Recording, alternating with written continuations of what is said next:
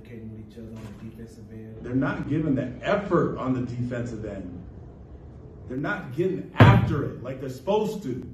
They're not getting into their man and fighting over and helping each other.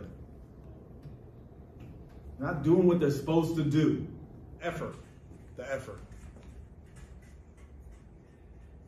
Was to close hard or just even throughout the possession? It was getting into the body, getting over the screen, being in help, sprinting the closeouts, doing what we're supposed to do, acting as if it doesn't matter. It matters.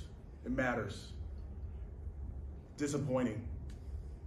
These are the lessons we have to learn, I guess, and all that stuff, but that's not right. What we did tonight on that floor was not right. It's not right. Jesus, am I speaking Chinese?